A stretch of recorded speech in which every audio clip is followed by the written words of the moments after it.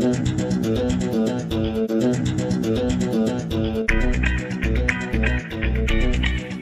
Mike Sokol, and welcome to the How To RV Seminars, where we will learn all about RV electrical preparedness.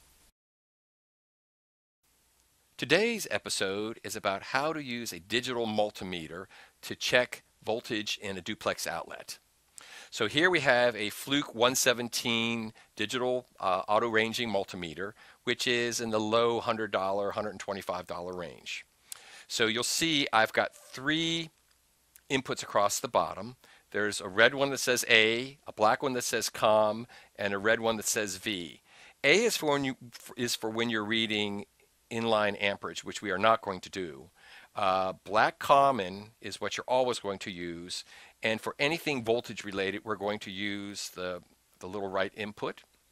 So I'm plugging my black meter lead into the common, and I'm plugging my red meter lead into the voltage input. Now, I am going to go ahead and turn my meter on to voltage AC.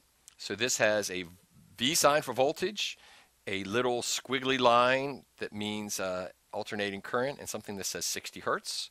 For all of our tests that we do for voltage, that's the only setting you have to use. Because this is an auto ranging meter, it'll figure it out if you're anywhere from a fraction of a volt up to as many volts as it will do, which I think is somewhere around 1,000 volts.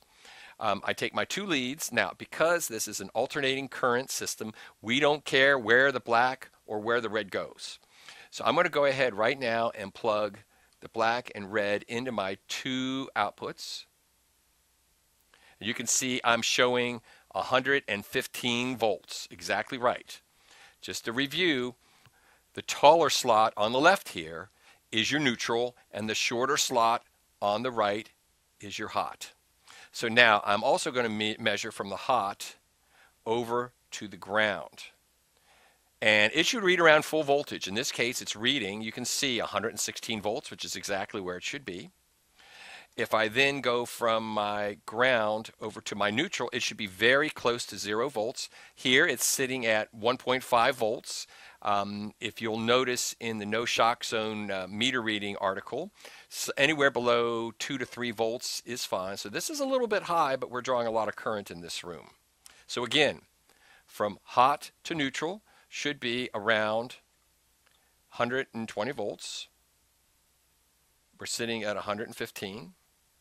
From hot to ground should be very close to full voltage, which is sitting at 116 volts.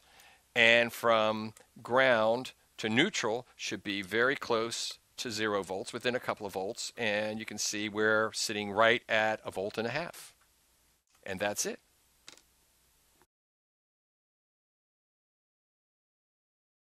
Thanks for watching the How To RV videos. Please subscribe to this channel for more information on RV electrical preparedness. I'm Mike Sokol. See you next time.